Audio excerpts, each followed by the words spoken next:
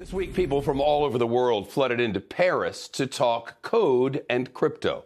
The largest Ethereum conference in Europe is underway right now. One guy, though, had a bit of a different purpose. He's a Czech prince. His family had entire castles and thousands of cultural artifacts stolen. Not once, but twice. Well, now this young prince is turning technology so that safeguarding his family heirlooms and legacy can be helped.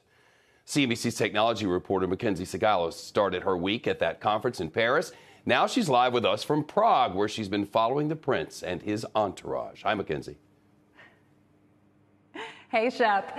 So a 700-year-old noble family in the Czech Republic had their castles and 20,000 cultural artifacts first stolen by the Nazis, then by the communists, and now this 27-year-old prince named William Lobkowitz is turning to the blockchain to protect and preserve these historical objects. When we first came back to the Czech Republic and restitution began, it was the Wild West, and we really didn't have any business plan whatsoever. Restitution, or the process of restoring stolen items to their rightful owner, is not the fairy tale that it's made out to be. It took 25 years, and most of those castles and ancient artifacts were in terrible shape.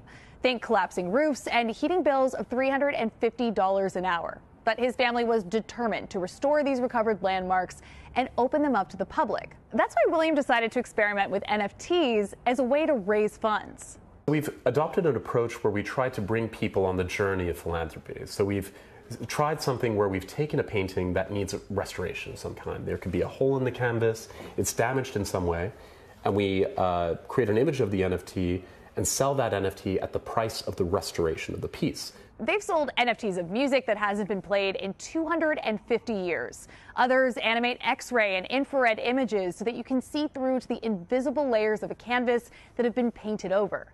But William and his family are also turning to the blockchain to protect this cultural legacy so that it can be preserved in perpetuity. What I'm doing right now I don't think is any different from any of my predecessors. Each prince did something completely different based off of the times they lived in. So keep in mind, William and his family do not live in these castles, and they never intended to. From the beginning, they wanted to give as many people as possible access to these historical monuments. So this really is a labor of love, Shep. Sure seems it. Mackenzie Sigalos live early this Saturday morning in Prague. Shepard Smith here. Thanks for watching CNBC on YouTube.